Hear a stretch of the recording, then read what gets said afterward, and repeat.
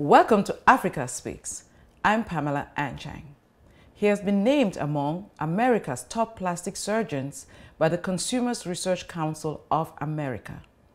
Born in Africa, Dr. MiKO K. Obeng's inspiring story is one of perseverance and massive success against all odds.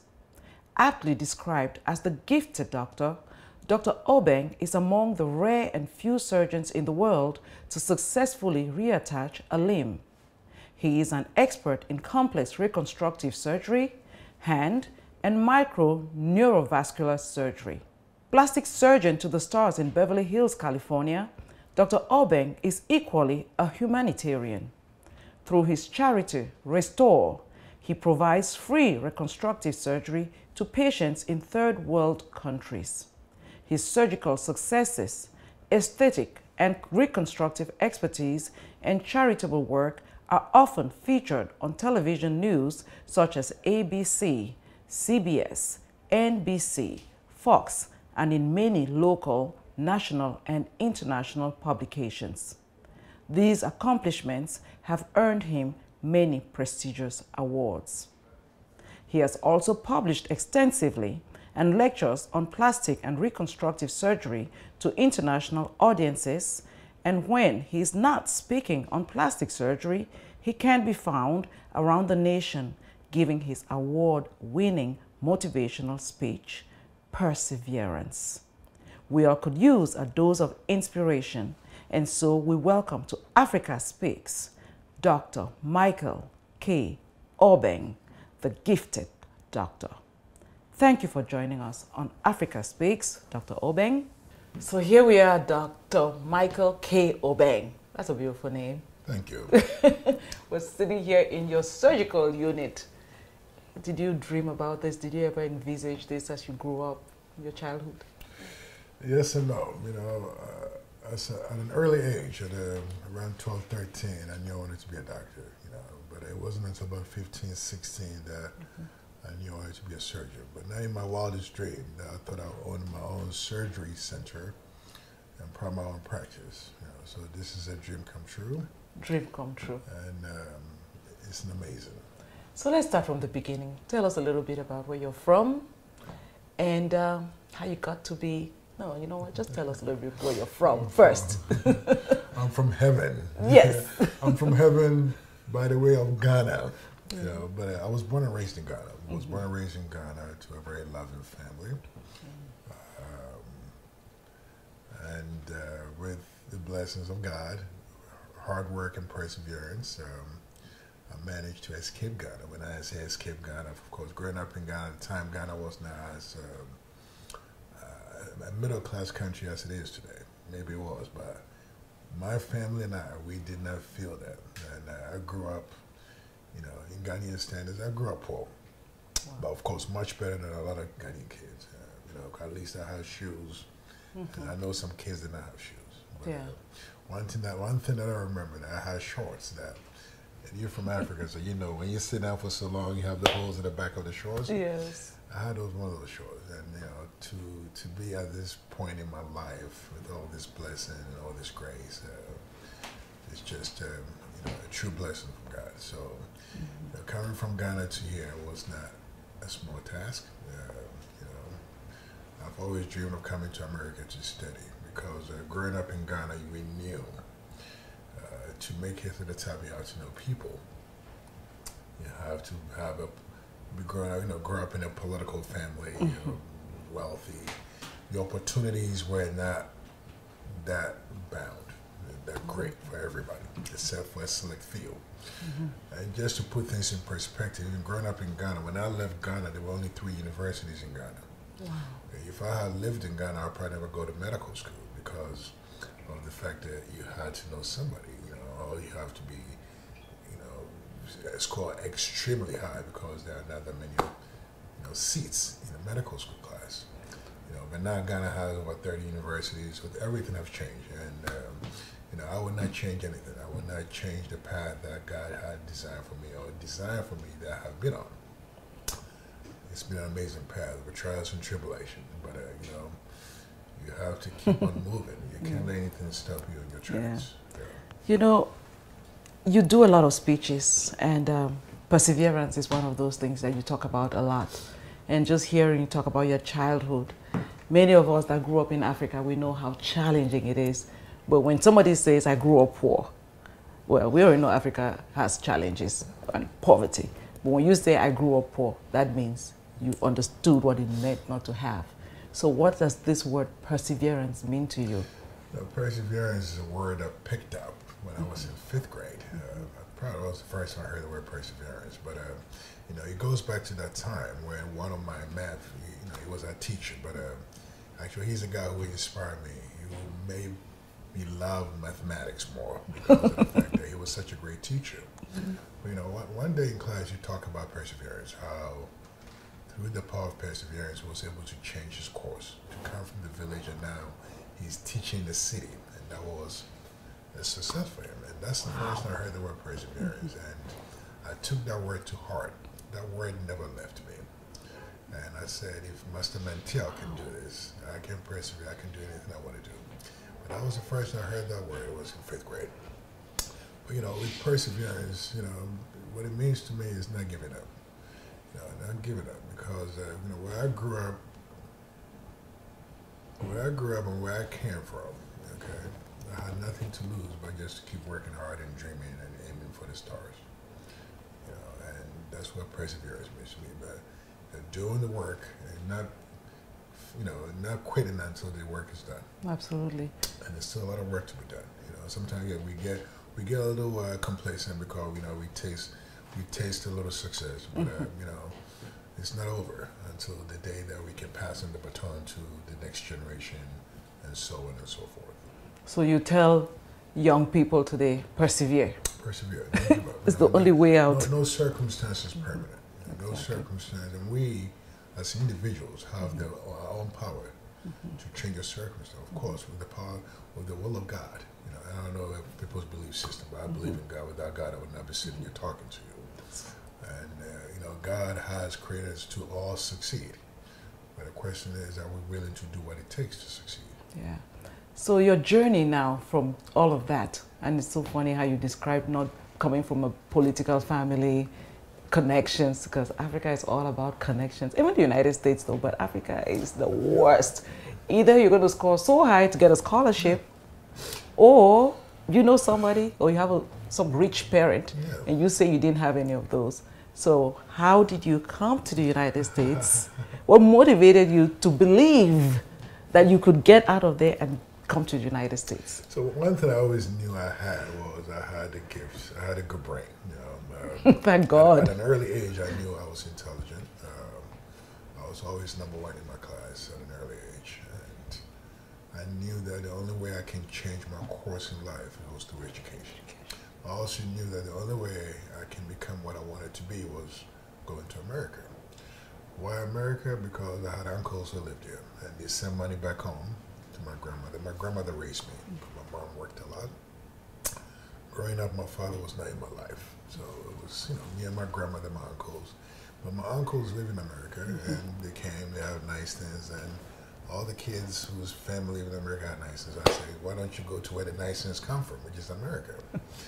And at an early age, I always wanted to stay in America. But, you know, we have something we call COMSO in Ghana, which I don't know COMSO, but it has a completed college where you apply to several colleges hoping that you get a scholarship. So I tried as early as 14, 15 to come to high school here. Of course, I didn't have the resources even sometimes to mail a letter application fee, you know, and at that time nobody wants to help you. You know, when you know, even though you have people who are in the positions to help you, sometimes, you know, your own dreams are your own dreams. A lot of people don't buy into your dreams until your dreams get close, and then everybody will start. You know, everybody wants a winning team. Everybody wants a winning person, and that's the same thing with life. You know, so even at 13, 14, when we were trying to get out of Ghana, this is middle school, and you know, we didn't have the resources. Okay, of course. After O-levels, I realized, you know what, for me to achieve my dreams, I need to go to America. So A-levels, even though I did extremely well at O-levels, my headmaster, you know, I was predicted to do very well, to get 4 A's.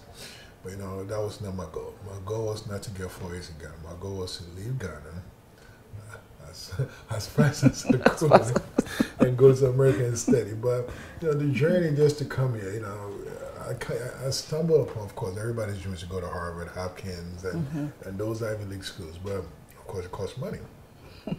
And even to take the SATs, all these things require money. But you know, I've always considered myself very lucky. Okay, and I know that I'm blessed and highly favored, and I know God chooses certain people to bless them because of their heart, because just like He chose Moses, Joseph, David, you know, it's not just to bless you to keep the blessing, but to spread the blessing. So I felt, you know, I've always felt very lucky. Okay, and like one of my mentors always talk about, luck is being prepared when the right opportunity arrives.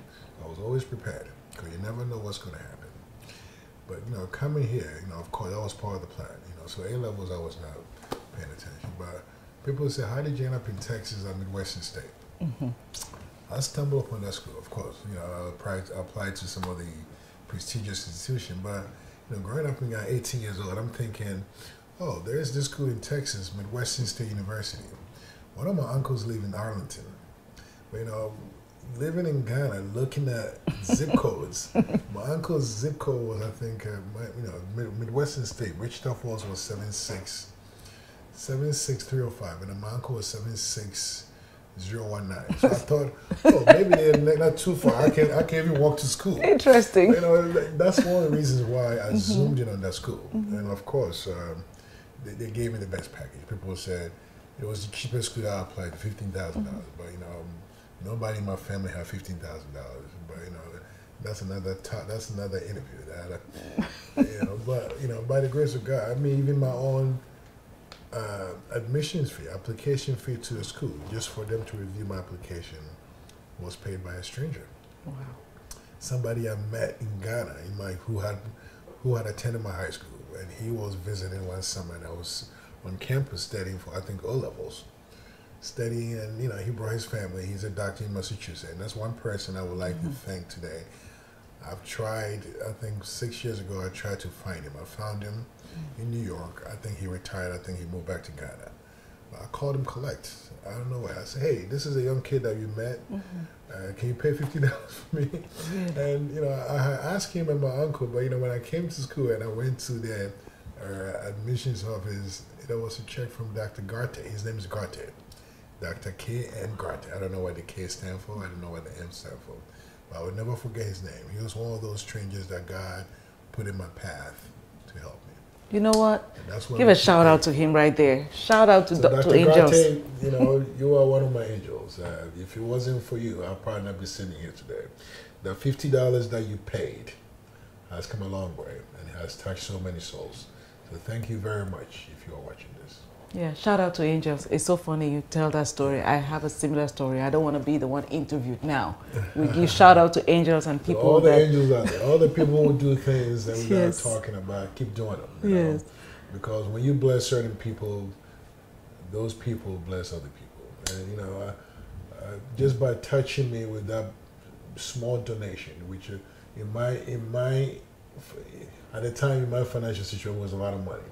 You know, that has done wonders, has touched so many souls, and has healed so many people. So thank you very much. Yeah.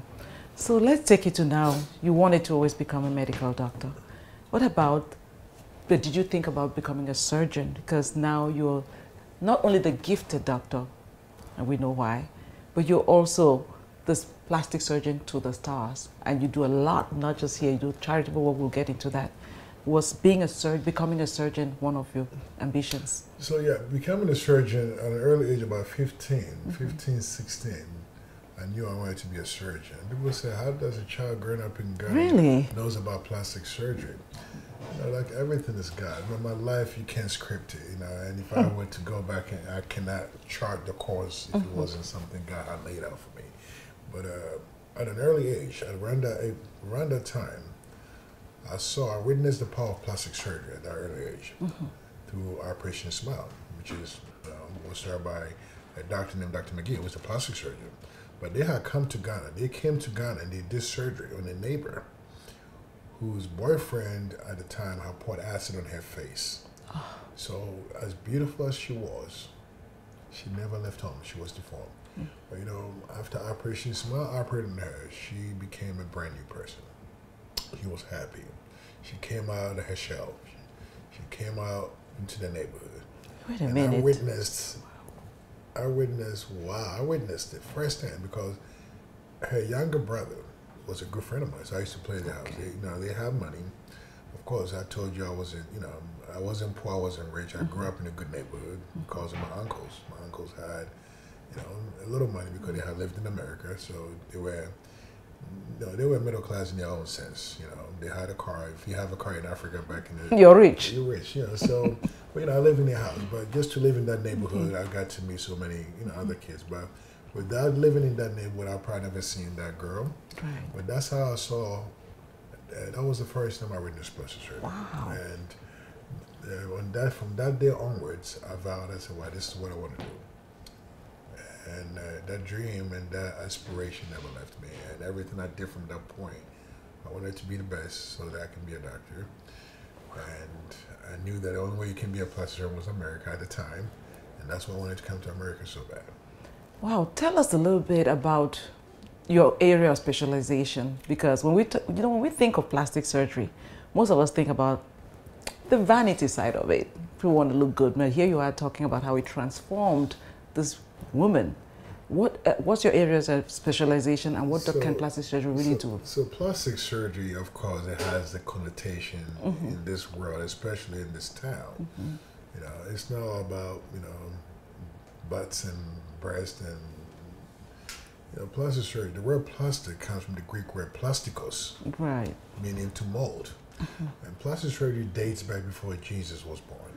Before Jesus, God gave us Jesus, and it was to reconstruct defects. Right. Okay, and of course, plastic surgery became very popular, the reconstructive aspect, after World War II. There were a lot of war injuries, so that made a lot of people start tending to it, looking into plastic surgery. Plastic surgery has different components to it. You have maxillofacial surgery, you have craniofacial surgery, you have reconstructive surgery, and there are different types of reconstructive surgery that you can focus: head and neck, breast, trunk, extremities, and you have cosmetic surgery. Cosmetic surgery is just a fraction of it. It's just a fraction of it. But every plastic surgeon, a true plastic surgeon, has been fully trained in all these aspects. Okay. When it comes to cosmetic surgery, now, yes, there are fellowships that you can do just to learn more about cosmetic surgery. But at the end of the day, it's a person's appreciation for beauty, or an eye for beauty. Now, if you have the tools, the principles and techniques, just like learning how to cook. Okay, some people are gifted. I can give two women the same recipe, but their food will taste different because some people they just have it. They just have something that and that's one of the things that I feel like God has given me. And like yesterday, I sat here and I removed ribs. And another plastic surgeon, of course, removing ribs so that to streamline the waist to make the waist smaller. And the other plastic surgeon came to watch me, and she's like, how did you learn how to do that? I said, a person called me one time and said, can you do it? I said, if I can think about it, I can do it. Just like if you can think about, you go to a restaurant, you see a food, a dish, and if you're a good cook, you can go home and pretty much duplicate it. So, right now, most of my practice here in Beverly Hills has been about 85–90% cosmetic surgery. But I came out in the reconstructive world, meaning that even after my plastic surgery training, I spent another year at Harvard doing complex reconstruction and microsurgery. Okay, hand and microsurgery. And I feel like if you can do microsurgery, if you can operate under the microscope and reattach little tiny vessels that are about 1 millimeter in diameter, okay, with that focus and intensity and attention to detail, there's nothing that I can't do. And also have a good eye for beauty. So that's how I fell into cosmetic surgery. And I still go around the world doing free reconstructive surgery. To date, for the last decade, I've been to over 7 different countries. We've done over 1,000 surgeries. If we were to put a monetary figure of it, it's over $40–50 million, all for free of charge. So you are really passionate about this. it's very complex, I imagine. It's not an easy choice of career, but there are young people out there, maybe in Ghana right now, who are looking at you and dreaming how it's a good field and has a future. And you have been described as the gifted doctor. Tell us about some of the things that you've been able to do that are your specialty. That has blown my mind. I think one of the things that to date, my claim to fame is to reattach a limb. Yes. To reattach a limb. Of course, I have never compared myself to God, and I'm not God. I'm not a disciple. I am just a man, an ordinary man, doing extraordinary things because of the grace of God. And just to put things in perspective, I was in Gabon in June, and we did the first intersex. That's what they call it in Africa. But we converted the first hermaphrodite in Central Africa, in the Gabon region. The first in the country, and actually that first was covered by BBC and Reuters. But I remember a judge who was a friend. A judge came to me and said, now I see why surgeons think like they're God, because you guys can change things. Wow. You just made a man a hermaphrodite, a true hermaphrodite, 28 years old with breast, 38D breast, for penis and scrotum. Has had a conflicting gender growing up, can't find love. So these are real things. These are real things. And, we did the first one in Gabon back in June this year. And she's telling me, now, I feel that you guys feel like you're God because you can do anything. I said, no, I'm not God. There's only one God, and that's God of Abraham. So those are some of the things that I've done. Reattaching limbs, pretty much, I always say, if I can think about it, if I can envision it, I can do it. That is just awesome. So now it's a given that you have this gift. But how do you go, because I'm sure there are other people who are good at what they do, but how are you able to be sitting here in Beverly Hills? What was that journey from coming from Ghana, going to school in the United States, starting your practice someplace else? Beverly Hills is not an easy place. It's one of the most difficult places to practice. The most competitive place. I just gave an interview in Burundi. I just came back from Burundi. And I was telling them that there are more plastic surgeons in Beverly Hills than the whole continent of Africa. Yeah. Okay, so that's things. But it was never in my dreams to come to Beverly Hills. Of course, I knew I wanted to be a doctor. Not in my wildest dreams I thought I would ever practice in Beverly Hills. And I said my journey, when I look at my life and go back, it's a dream. It's like I'm still dreaming. I remember when I tried to move here and people said, why LA? I had dinner last night, I was talking about the same story. I came here, I went to school in Texas, University of Texas Medical Branch for medical school. Did my residency, went to Harvard. I got recruited at Harvard to be chief of plastic surgery. My first job, I was the chief of plastic surgery because of the skill set that I possessed. I did the first arm reattachment in Northeast Ohio, first successful arm reattachment in Northeast Ohio. And when I decided to move, that was my dream job. I love to work, I love to do surgery. Hospital treated me very well. They gave me everything I asked for. It was a really tough decision to move. And people said, why would you leave? And I cried when I left.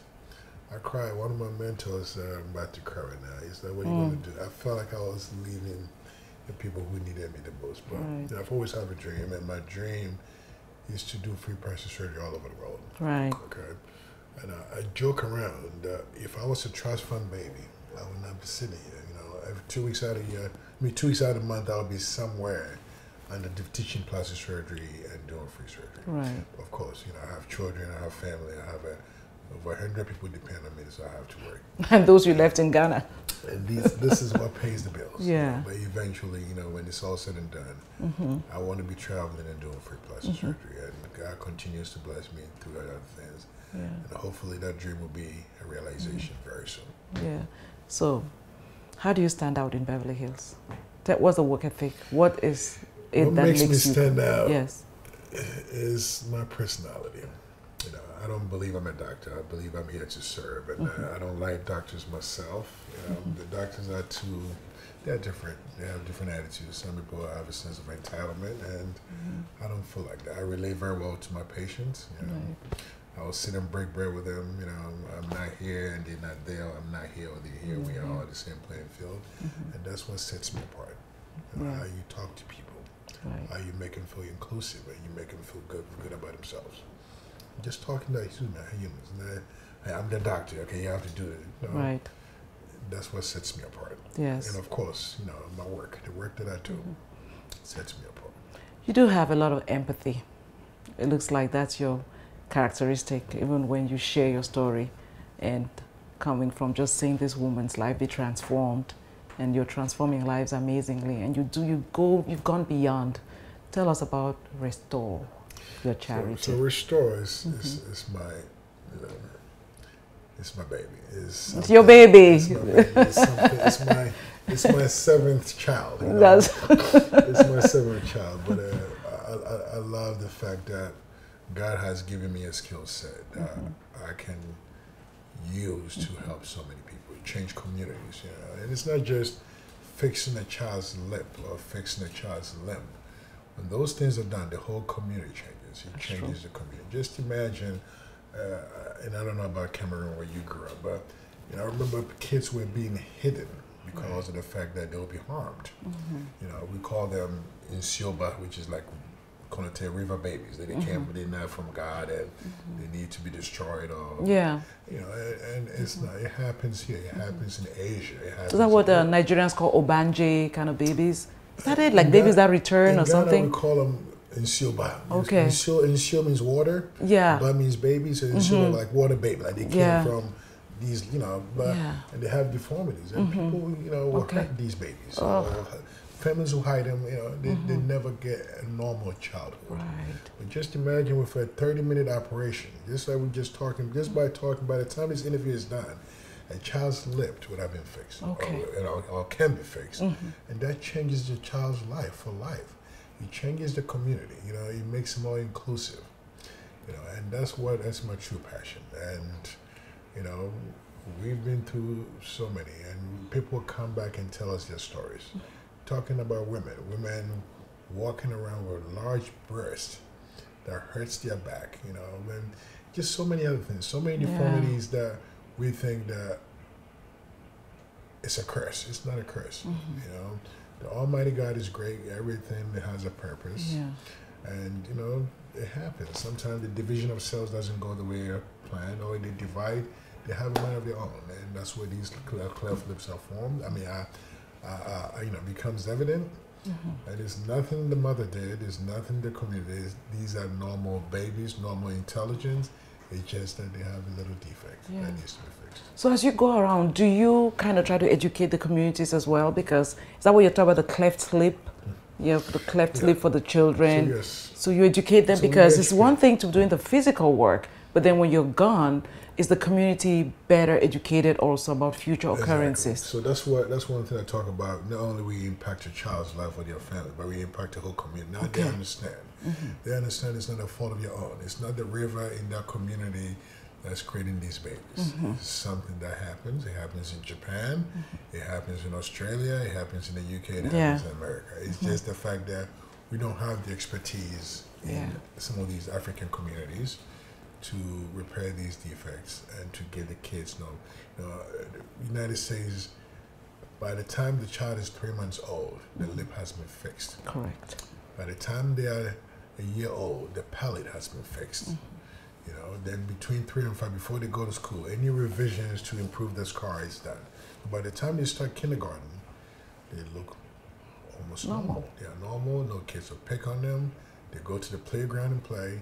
And by the time that they are old enough, when the nose is changing, by 15, 16, we'll fix their nose so that it doesn't show that they have cleft lip. And they're going to have normal life, normal relationships, normal jobs, and they contribute to society. You know? Can you just imagine the impact of looking different in Africa? And I mean, I don't even care where you are. Even here, kids are mean. Oh yeah, kids are mean. They'll pick on you. So what kind of needs do you meet? And how do you fund these needs? Because when I'm just listening to you, it's so many steps, and you kind of fulfill all those steps. Do you do like a follow-up?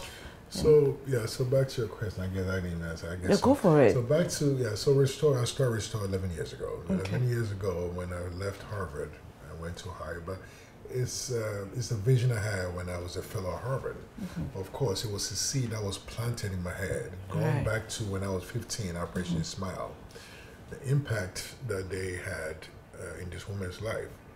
And then when I was in medical school, one of my mentors, John Miller, Dr. Miller, one day approached me and said, "Michael, you're from Ghana, right?" I said, "Yes, sir."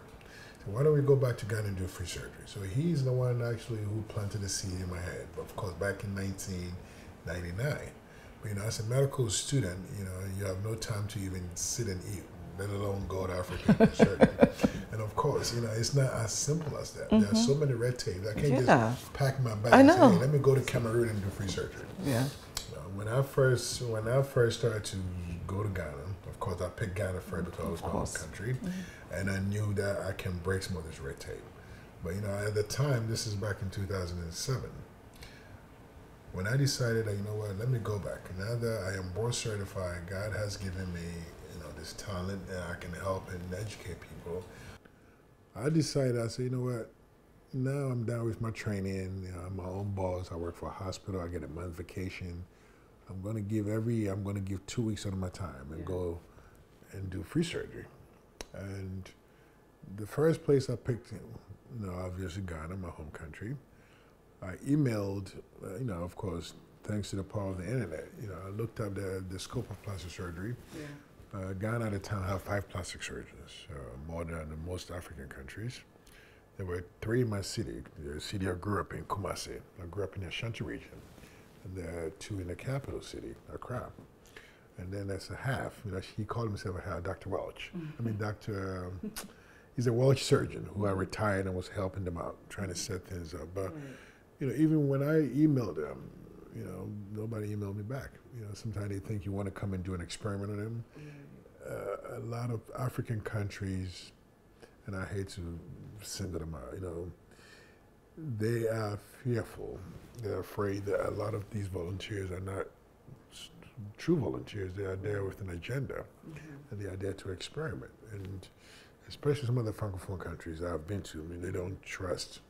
But Ghana, I chose Ghana because it's easier. I'm a Ghanaian, and and of course I had to send all my certificates. They invited me. I went. I never heard back from the capital city. So now people always, what is it? Accuse us. Oh, you never go to the capital city because you're not from there, because they never emailed me back. I only go where I'm invited. I can't force my will on anybody, not even on the patient. So that's how it started. So I went. Of course, I couldn't even touch a patient because license is an issue. You have to have a license to operate, because if not, you're committing, battery and assault. Right. Oh, wow. With a deadly weapon. You have to have a consent. I didn't have a license, so the first year I went to Ghana, I gave lectures. I taught, I taught them, walking through how to do the surgery. The paperwork did not come through in time to do it. The second year I went, it was a little more productive. I was able to do living surgeries and teach. Just a quick question on that. What kinds of infrastructure or challenges do we have? Oh, that's a different community. The challenges are just, insurmountable, so to speak. So many challenges, equipment, we just don't have that. Surgical units? The surgical, they are there, but they are not up to standards. Right. They are not up to standards. Some of these countries I've been to, they are deplorable. And it's not the fact that it's not because we don't have money. It's because of our mindset, as Africans. Because we don't put emphasis on healthcare. I've been to countries where the people who invited me are sitting there, every night they'll probably drink $10,000 worth of champagne. But their own hospitals, this place that I have here, how much did it cost to build all this equipment? About what, $150,000? Most countries have $150,000 to create facilities like this. I've been to countries I wouldn't even mention that I would not even let them operate on my dog in that facility. That's how bad some of these things are. But back to Ghana. But so the second year was a little bit better. But of course, every year we take some equipment with that. We take things that we need, supplies that we need, and over time it's gotten better. It started off doing 11 cases. My biggest then in 2010, I took the first big team. In my eyes, or I took 7 people to Ghana from a hospital from Ohio. And that year we did about 37 surgeries. We did 17 breast reductions. We did a 37-pound breast reduction on one woman. We took out 37 pounds. Just imagine having 37 pounds of weight pulling your neck down, pulling your shoulder. She was in constant pain. So these are some of the challenges. But over time, things have gotten better. Now we are trying to do more missions. The biggest challenge is fundraising. Because I have a full-time job and this is not, I have self-funded restore maybe about 80-85% of the time. The only countries that have done remarkable work, Gabon, I always give them credit. The Bongo Foundation, the 2 trips that we've been to Gabon, they have paid for it, for the volunteers to fly, but most of the time the volunteers pay their own flight. But moving forward, because now we're getting so many requests, and of course I have a day job. This year already, I've been out of my office 3 months out of the year. Wow. 3 months. So, we're trying to make it broader, ask for more donations so that we can get more volunteers. We just finished a mission in Ghana. In June, we're in Gabon. We did 88 surgeries in June. This year, last month, the Restore team did 92 surgeries in Ghana. I wasn't there.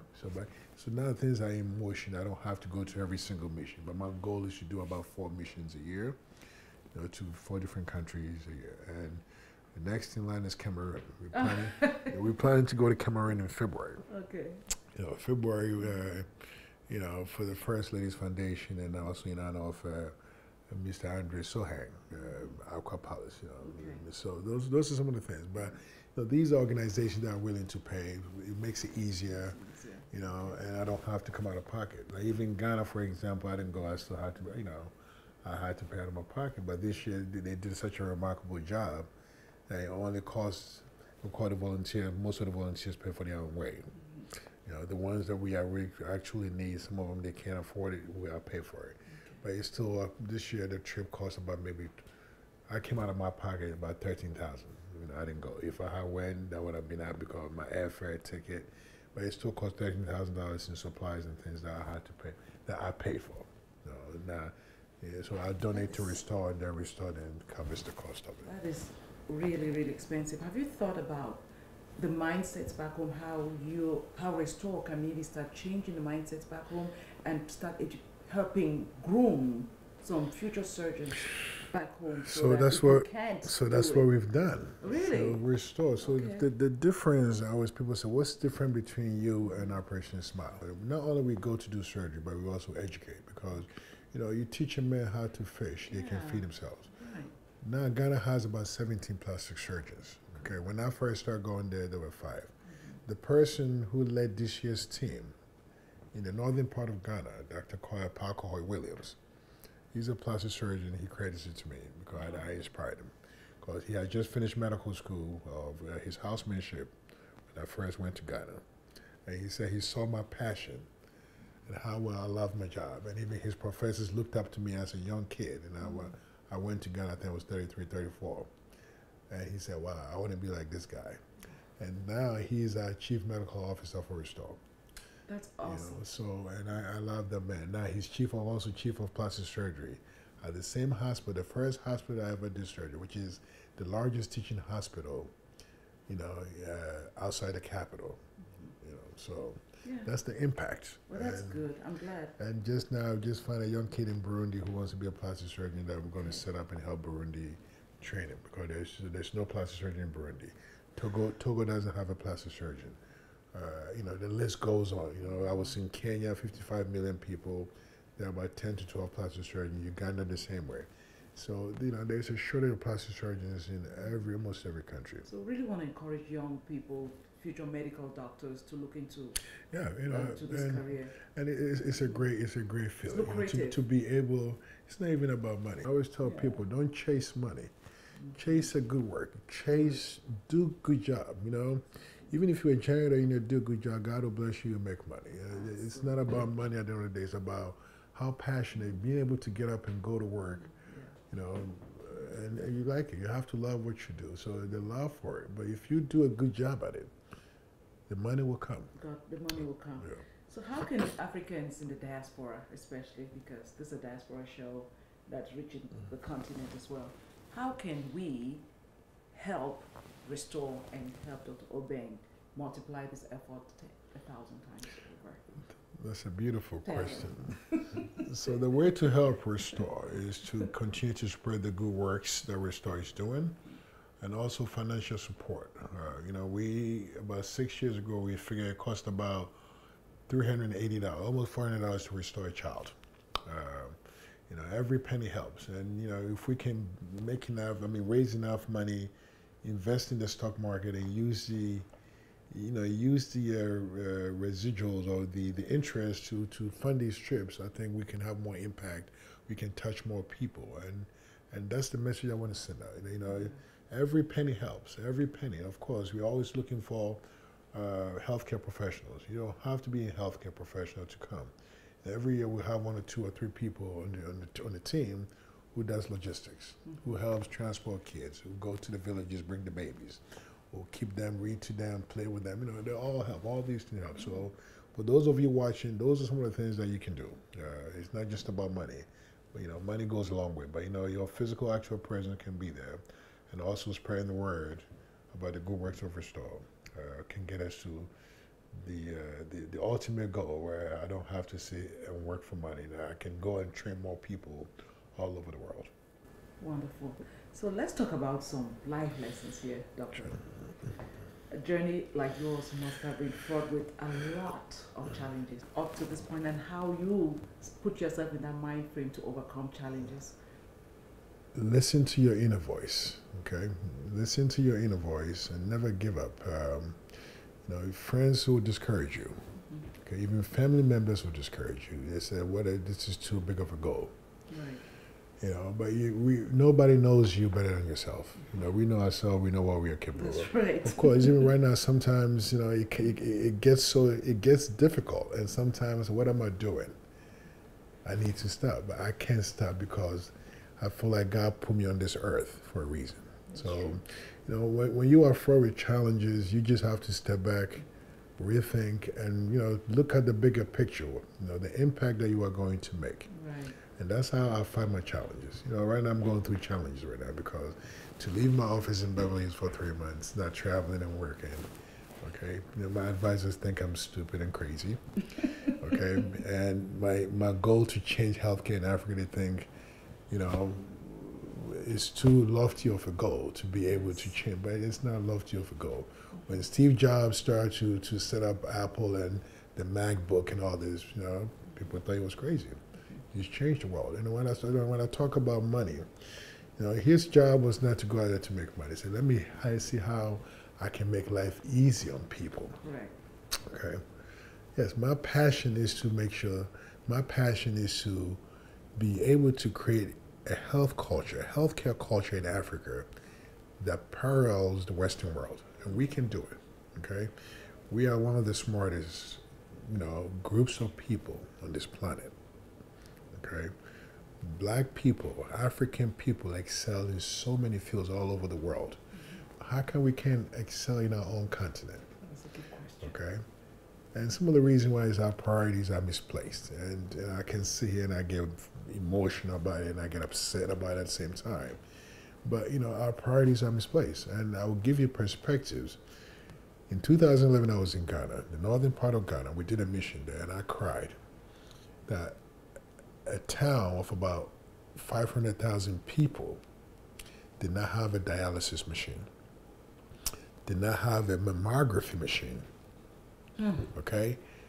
And they have built a stadium for $25 million. So the volunteers said, but how come they don't have a machine to just look at women's breasts or dialysis, but they have a $25 million stadium? Guess what they built a stadium for? For the African Cup Nation. How many games did they play there? 2, 3 games? But that's the thing, that we have the money, we have the resources. It's just putting our resources where we actually need it. And healthcare has never been a priority for our leaders in Africa because of the fact that They think that they can get in their private jets and fly to Europe, to America, to India, to South Africa. They feel like, but one thing, when I sit down with heads of states and their families and powerful men and women in Africa, I would sit and say, did you know that if you couldn't breathe, you're having a heart attack in the middle of the night, you would die? They look at you, so what do you mean I would die? I said, by the time you assemble your private jet, your pilot, your crew, you have a window of opportunity, okay? And this is the education that I'm embarking on. And of course, this has led to me starting a new business because, as I say, I never thought I would be a plastic surgeon in Beverly Hills. Yes. Traveling through Africa and Asia and Central America, I felt like there's a need. And in this education, the power of education, if you can educate these leaders, then you know what, you can do the same thing I've done here. It just costs money. Let's help you find the money. And these are things. I was in Cameroon. I met with the Prime Minister, I think, back in June.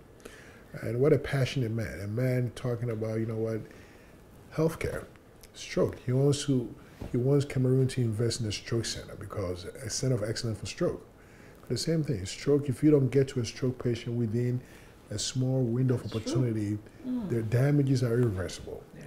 These are the things. And, I talk about it, I get angry because of the fact that we have the resources, but we are not putting the resources where we need it. We don't realize that health is wealth. Health is wealth. A healthy country is a wealthy country. And that's why, these countries, Japan, America, some of the greatest countries in the world, because they are healthy. When you are healthy, you can work. You can work, and when you work, the GDP goes up. Everybody benefits from it. And I hope that our leaders who are watching this, people in decision-making capacities, start thinking about, health. Health is everything. And we take it for granted, we as Africans. And it's not, it's a gift. Dr. Obeng, do you really think that our leaders don't know that health is wealth and that their people need the help? I just think that it's even for themselves. Yeah. A lot of African leaders, they will die. They don't have the. It's funny, and I won't mention, because I know a lot of. I was in a country not too long ago. It's, the president has his own doctor, but can the doctor really save this president? Do they have all the machines? Sometimes they might have the machine, but they don't even know how to use it. But so, one of the biggest things, I was at a General Electric conference several years ago in D.C., and they talk about over 60% of malfunctioning equipment in Africa is just a battery. Oh. A battery. They're just missing a battery, but nobody checks. The checks and balances are not, nobody. It's sad. I'm about to get angry. I get angry when I talk about it. Is that as intelligent as we are, the little things, we don't put emphasis, And Congo, I was in DRC, and I was shocked. If I showed you some of the pictures from the operating room, you will sit here and cry. And is it a mindset thing? It is. That's what I'm saying. It's education. If you don't educate, some of these new leaders, I met with the First Lady, and, she realized, wow, sometimes they don't know. Because, they travel. Because, okay, you and I, nobody goes to the hospital every single day unless we are sick. Yeah. And some people might go through life, their whole entire life, without ever visiting a hospital. So sometimes maybe it's not their fault. Maybe they don't know. Right. But, I think every leader should take a time out of their busy schedule and visit health facilities and see and compare to the facility that they visited when they went to London to see the difference. Because they wait till they go out of the country and get checkups. So they never see how deplorable some of these facilities are. I really credit you for giving them all that credit because they all come here and they see the structures and they go home and they don't care about the little people. So we're just going to move on. Let's talk to the kids who are growing up and who are feeling hopeless in these situations. What's your little piece of singular advice you can give them about feeling hopeless and what the potential is for them, especially from a child like when you were younger and where you are today? My advice is don't feel hopeless. Life is full of chances. The Almighty God has places on this earth for a reason. Yeah, you might go through challenges, but stick to your guts. Find something that you are passionate about. When you are passionate about something, you can always get up and do it. And everything that follows after that. My passion was when I wanted to be a doctor. And I said, whatever it takes, and I did whatever it took. Okay, when I came to America, I worked 3 jobs. Of course, it might in my mind, as an 18-year-old kid, thinking about, so I'm going to go to America, you know, I need to save 15,000 to go to school. Okay, this is how I'm going to do it. I had a plan. You know, always create a plan. I had a plan, even though it was not reasonable, and of course we don't know certain things come into play. I had a plan that, oh, okay, if I work, you know, if they get paid $5 an hour, and I work every day, I work 20 hours, that's $100 a day. But of course, you know, 18-year-old, you think, okay, you are invincible. You're not going to die. You're not going to get tired. I had energy. I was focused. Yes. And then you forget there's something called taxes. That, you know, even though I had done this, you know, this nice, you know, nice calculations in my head, that if I work 20 hours a day, every day, I only sleep 4. But you forget you have to take a shower, you got to brush your teeth, preparation for work, and you forget. And of course, you know, growing up in Ghana, you know about taxes. But oh, I remember my first paycheck. I said, where's the money? But all those things. But you know, the key, the message is don't give up. Don't give up. You know, continue to work hard. There are going to be curveballs. There are going to be challenges. But you know, I always say that in my life, I've always had plan A, B, C, D, and E. Okay. I always have a plan. And you know, people might think you're stupid. I'm always 3 steps ahead of everybody. You know, and if plan A doesn't work out, plan B has already been hashed. That's true. So plan B and B are always working concurrently, you know, and C is there. So, you know, I always have a plan. But, you know, when you want to do something and you set your mind to it and you pray about it and you work diligently towards that, that is going to be manifest. Absolutely. So how do you feel being in this environment? You feel successful? No, you know, this doesn't make me feel successful. You know, what makes me feel successful is putting smiles on people's faces. These little kids who have no hope, these women who have been battered, that to see them smile again, to see them email you, say, thank you for changing my life. Thank you for changing my community. That's what I call success, you know. Are you at least living your American dream? That dream that wanted to manifest from the time you were a little kid. I'm living, but see, the dreams keep changing. You know, I'm a dreamer. You know, I'm a dreamer. Right now, my ultimate goal, you know, I always joke around. I ask people, grown people, I said, what do you want to do when you grow up? They say, what do you mean? I'm already grown. I said, I'm still trying to figure out what I want to do. Right. You know, of course, if I had everything that I wanted, all I want to do is just travel and do free surgery. But right now, my passion is turning into, you know, healthcare advocate, which I do, you know, a global healthcare strategist. I see so much that can be done. And I just came from Burundi meeting with the Minister of Health. And he's young, and I like these young ministers and young presidents because they are full of ideas. Because they travel, they haven't lived in that country all their life. They've left the country, they see the good and the bad in some of these Western countries, and they want to bring ideas. And I love the fact that a country like Burundi, which is, I didn't even want to go at first, you know. I didn't want to go until the power of persuasion. They never gave up. They said, please come. I finally said, you know what, I'm going to come. And for 2 days I was there, I was like, wow, I wish I had stayed longer because it was so beautiful and everybody's nice. The Minister of Health is so proactive and willing to do so much for his people. And that's what we need in Africa. We need these young guys running for president. You know, the older people, you know, their time is up. They have to go. You know, the ideas are old, you know. Antiquated ideas. Yeah, the ideas are old. And, you know, and the thing is, every country is corrupt, okay? Even the Western countries. But, you know, the job gets done. Yeah. And that's what the thing about Africa. They ask me, what do you think is wrong? I said, because of greed. We're too greedy. We don't, I mean, somebody will get a contract to build a road or build a hospital, and nothing will be done. They will just spend the money, split the money among themselves, and nothing gets done. And then the next government does the same thing. They will order a bunch of equipment, but no equipment will ever come. They just split the money. That needs to stop. For Africa to compete, you know, they say, oh, China used to be like that. No. For Africa to compete and be on the same stage like China and the Americas, you know, we need to continue to work hard, and we need to stop the greediness and the corruption.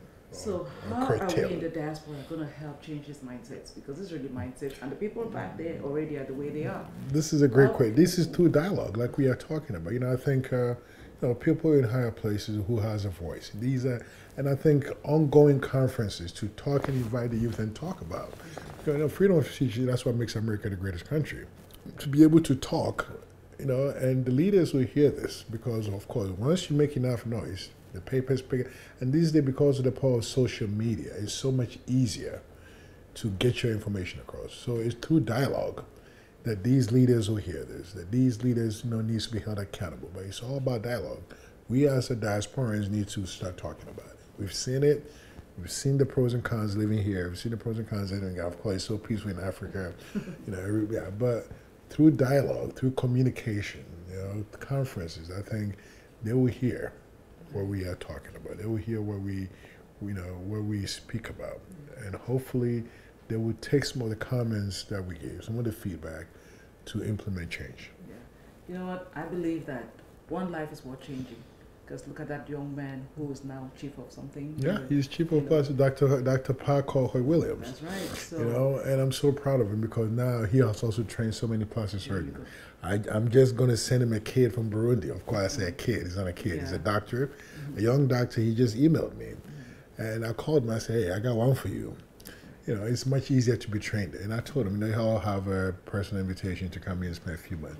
The challenges in America is hard. You can't touch a patient because you don't have a license. Malpractice, so it's much easier. And I'm as confident in Dr. Parker Williams as myself that he can turn this guy into a great surgeon who will one day teach another child. You teach a man to fish, they always have food. Always have food for the rest of his life. On that note, Dr. Obeng, I want to thank you for your work, for your empathy, and wish you all the best. And someone changed your life, and you're changing so many people's lives. And thank you so much for joining us. And hopefully you will be grooming the next generation of leaders. You want leaders, you want future plastic surgeons, you want change. But thank you very much for what you're doing. Media is so powerful, and without a voice, you can have all the ideas in the world, but if nobody hears your ideas, nothing will be done. And I hope that this interview changes somebody's life.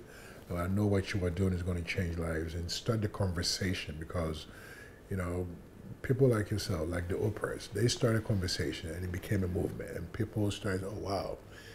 We talk about Dr. Rekana Chumbarakwa, who's one of my mentors, and I worked with her before the African Union asked her to step down.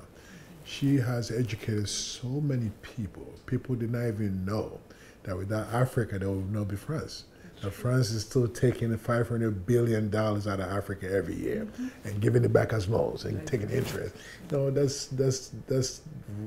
That's modern day slavery. That's rape that's torture. And she has been lied to. These are people, I didn't even know. I found out this about 2 years ago, and I read from time to time. But, the power of media, and so I congratulate you, I commend you for you and your team, your lovely husband, for doing what you guys are doing because you are shedding light on some of these issues. And hopefully the whole world will pick up, and hopefully our leaders in Africa will wise up and say, and not let people like the Trumps call them stupid and shithole countries, because if we don't fix our own backyard, nobody's going to respect us.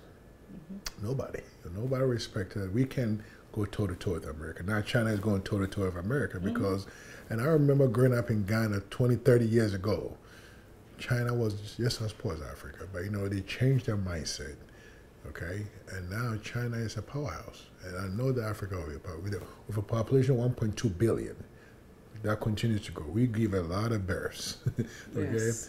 So if we don't change our mindset, we'll be impoverished for life. But if we change our mindset, we are the richest continent. DRC, resources in DRC is estimated to be about 30 trillion. Okay, and this is even they're lying to us because we don't have our own stuff to figure it out. But this is what I tell them. Like I was just telling Burundi, if Congo has this, Burundi just by sheer location alone. These are some of the things. So I think what you guys are doing is good. Media is power. So congratulations, and I commend you. Thank you so much, Dad. Thank you.